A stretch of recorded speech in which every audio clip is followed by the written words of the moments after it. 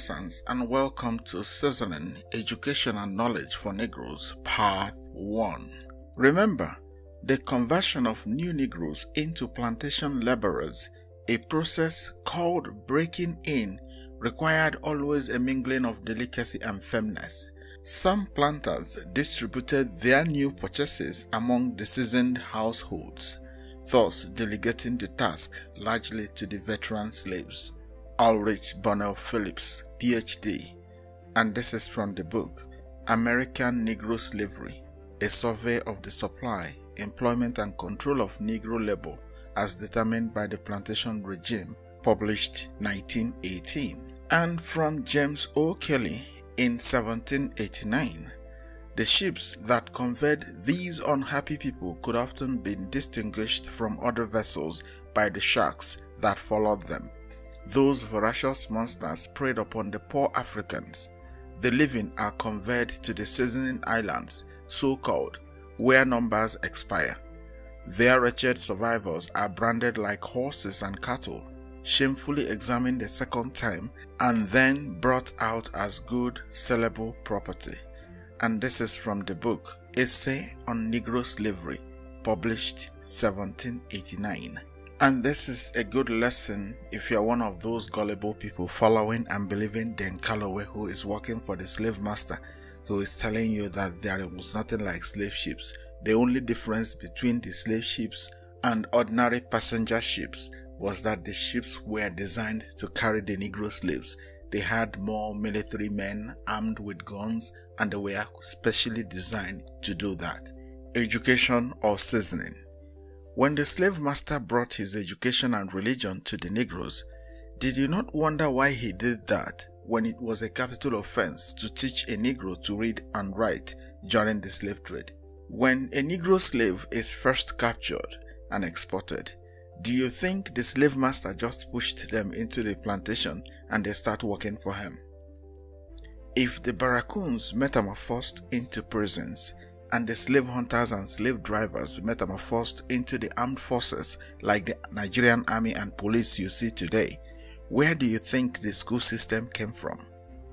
Who do you think draws up the academic curricula in countries that were in Negro land and Guinea, places like Nigeria, where children are taught that the slave hunters were their forebears? Who do you think drew up that curriculum, and who do you think selected the books that are recommended for children to read in that area? The real culprits. Have you been following our videos and also read some of the comments the slave masters YouTube allow through? Do you read comments like how the books we reference could have been written by the Europeans? Do you also observe that such comments never reference the ones written by Africans? And have you wondered why they do not also provide what they consider the correct perspective, so we can all see how it is different from what the books they dismiss as written by Europeans are saying? Who and who do you think were responsible for the brutal transatlantic and trans-Saharan slave trades? From slave trade to colonialism.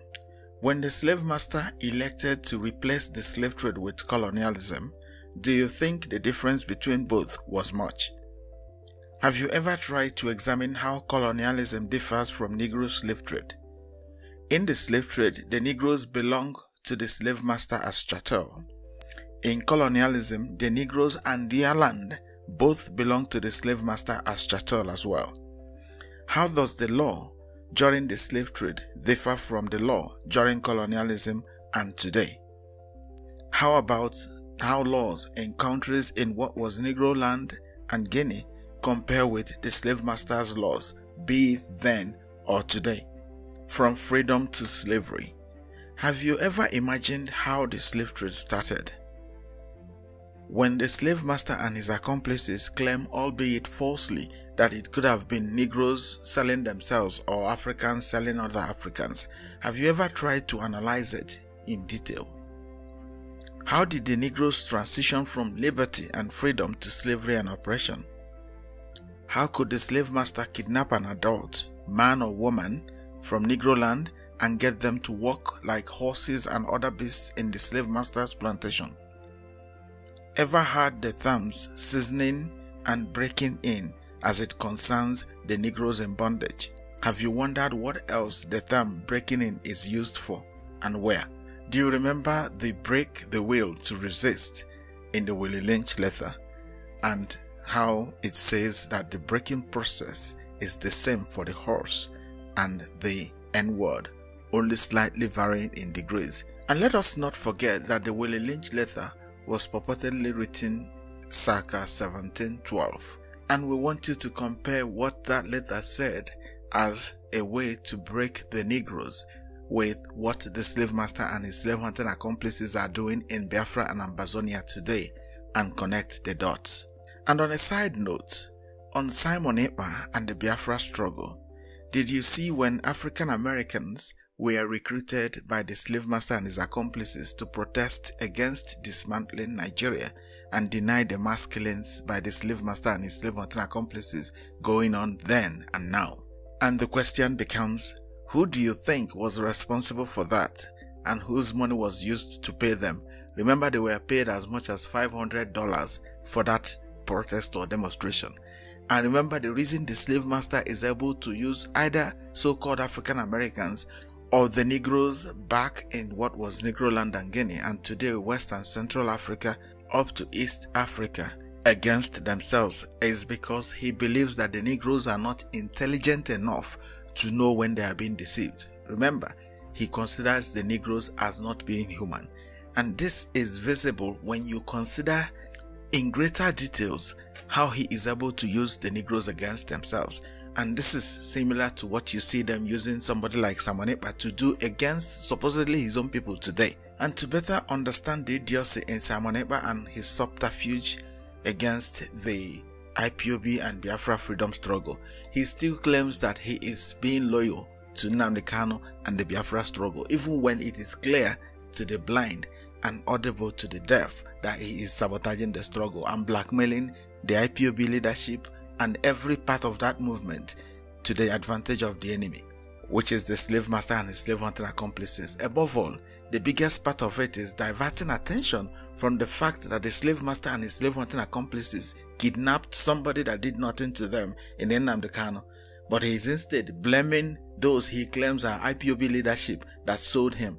Who did they sell him to? The slave master and his accomplices. Who is Simon Ekpa working for? The slave master and his accomplices. So you saw how he is carefully shielding the slave master and his accomplices, who are the real culprits, and then blaming the members of the DOS as the culprits, such that in future generations to come will now be reporting that the leadership of IPOB or the DOS sold Nnamdi Kanu, without talking about the slave master, especially the British and their slave hunting accomplices, especially the Fulanis, who constitute what is called Nigerian government today, who are the real culprits that kidnapped and abducted somebody that did nothing to them just because he asked for Biafra freedom. So if you are one of those that are still thinking that Simon Ekpa is genuinely looking for any Biafra freedom, you shouldn't be watching this video. It means you are not intelligent enough as a human being to understand what is going on. As you can very easily see, the same history of how they finished the slave trade and blamed it on the victims who were the Negroes is what you are allowing them to repeat today using Simon Ekpa, who unfortunately doesn't even know and is not intelligent enough to realize that he is sabotaging the struggle, even though we are sure he knows what he is doing. And so, permit us to ask you, are you one of those still in doubt that Simon Ekpa is a fifth columnist in IPOB and working for the slave master and his slave hunting accomplices against the freedom struggle in Biafra? Are you yet to observe that Simon Ekpa has been blackmailing Biafrans more than the enemy?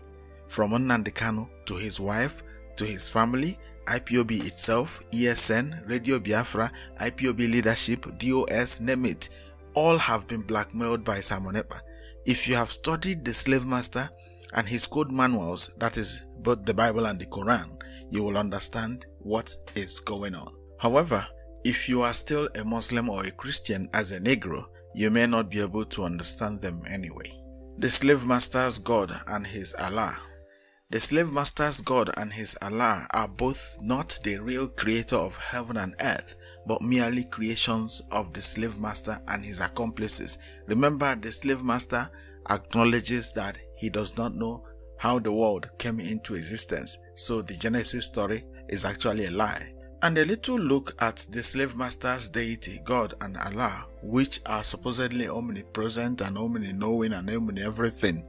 But if we looked at Exodus 30:11-16, we will see that the slave master's deity, God, needs humans to conduct a census to know how many people in a particular place. Remember, he was not even talking about the whole world, but only a tiny fraction of it, which ordinarily, from basic common sense, if the slave master's God or his Allah were the creators of heaven and earth, they should have been the ones telling their children or their prophets how many people there was on earth.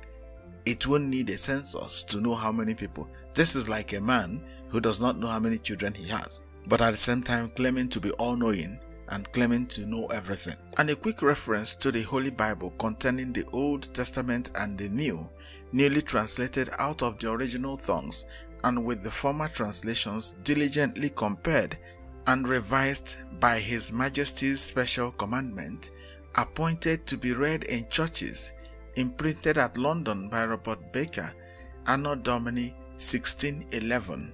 And here we see that, "And the Lord spake unto Moses, saying, When thou makest the sum of the children of Israel after their number, then shall they give every man a ransom for his soul unto the Lord, when thou numberest them, that there be no plague amongst them, when thou numberest them. This they shall give every one that passeth among them that are numbered, half a shekel after the shekel of the sanctuary." But our question here is, how could the creator of heaven and earth not know how many people was in a place, so much so that his so-called prophet was to count them before he knows? And above all, if we may ask, this is only talking about only a fraction, not all humanity. But if you read between the lines, you will see how the subtle slave master made it possible for the Negroes to be contributing their hard-earned money to him through the churches and the mosques. And also from the Al-Quran of Muhammad, now called Holy Quran, Surah 2:221, "So a believing slave is of more value than a free infidel." And we ask how? And we reference the Al-Quran of Muhammad, translated out of Arabic into French by the Sieur Duraya, Lord of Malaysia and resident for the King of France at Alexandria, and newly Englished for the satisfaction of all the desire to look into the Turkish vanities. London, printed Anno Domini 1649. And here we see that, "Marry not women that believe in many gods, until they believe in one sole God. A slave that is a true believer is of more value than a free infidel, notwithstanding she is beautiful." So here we see that the slave master's Allah is talking about a creature he supposedly created. Remember, the slave master's deities, both God and Allah, are men. And please do not get us wrong here. Nobody has ever seen the creator of heaven and earth before, so you cannot determine what its gender could be. And above all, spirits do not have form. Further here we see that it continues to say, "Infidels shall be summoned to hellfire, and God calleth men to paradise, and to his mercy, through his mere good pleasure, and declareth to them his commandments, perhaps they will remember them." And so again here we see that the slave master's Allah is guessing. He doesn't know the future, which proves beyond any reasonable doubts that the slave master's manuals of slavery are both works of men.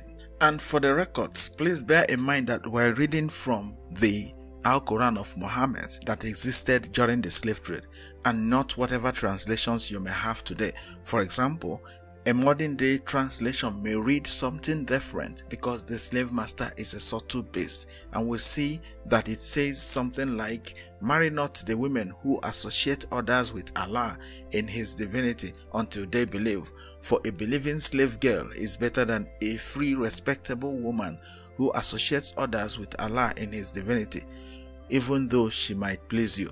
You see that they have tweaked it a bit to change that meaning that it used to carry, as at that time That's how subtle the slave master is.